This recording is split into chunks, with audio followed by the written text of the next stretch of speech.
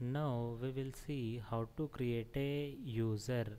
To create the user, first thing we need to do is click on start button, click on control panel.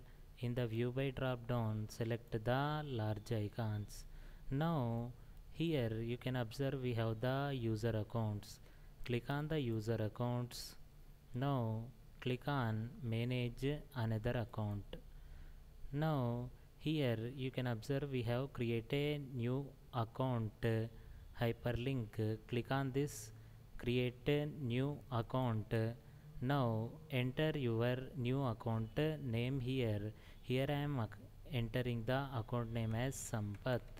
Then click on create account. Now you can observe here a user is created with name Sampath.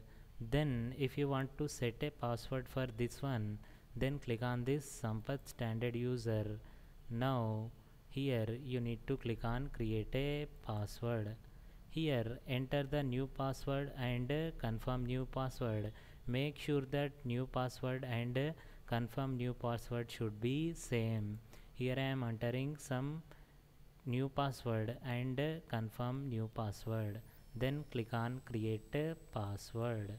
Now you can observe here Sampath standard user password protected.